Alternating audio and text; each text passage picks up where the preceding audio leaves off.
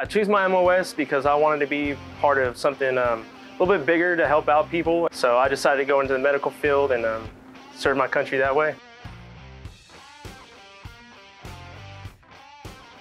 Hi, I'm Specialist Da Silva and I'm a 68 Whiskey. So my journey into the Army all started with me working various jobs. I joined at the age of 27, so all the jobs that I worked prior to this never really felt fulfilling.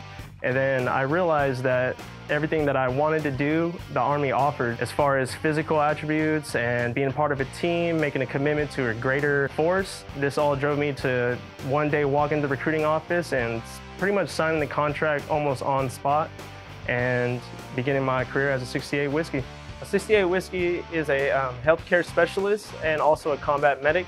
So we get trained on the NREMT to become EMT certified. So pretty much first responders. If you're gonna go towards the combat medic side, then you'll probably be on a line where you're actually gonna be helping out soldiers, patch them up.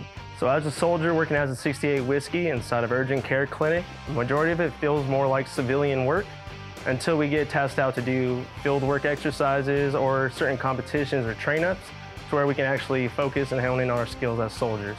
One of my favorite things working in the clinic is the environment I work in. Everybody here seems to be really cohesive. We get to take care of each other. Nobody's lazy, and if anybody is slacking, we're there to pick each other up. What I'm learning right now is the NREMT side, pretty much clinical work to where I can transfer outside and I can do EMT, I can work inside of a clinic and just do regular patient care in any form of hospital or clinic. The day-to-day I enjoy the most about the military is being part of the team, really, because that's the driving force for everything here. There's no other camaraderie like the ones I've had so far since I've joined the Army. I'm Specialist Da Silva, and I'll see you at GoArmy.com.